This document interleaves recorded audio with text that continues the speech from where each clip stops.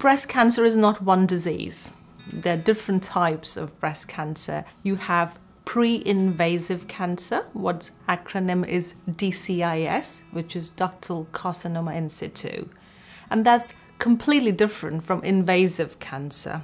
And within the DCIS, it's also called stage 0 breast cancer because it cannot spread.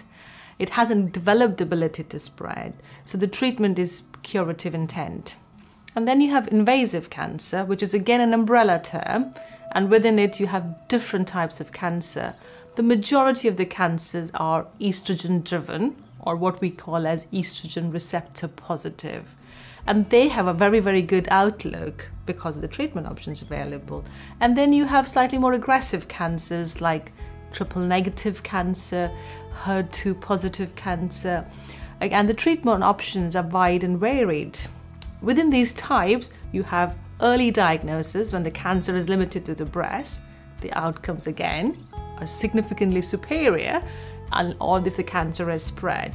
But even with spread cancer, we have options available for all our women, and that's what we want to tell them. Please come forward, let us help you, and we will make the decisions alongside you so that this is personalized to your situation, to your cancer, to what is best for you to maintain your quality of life, to provide your best possible outcomes.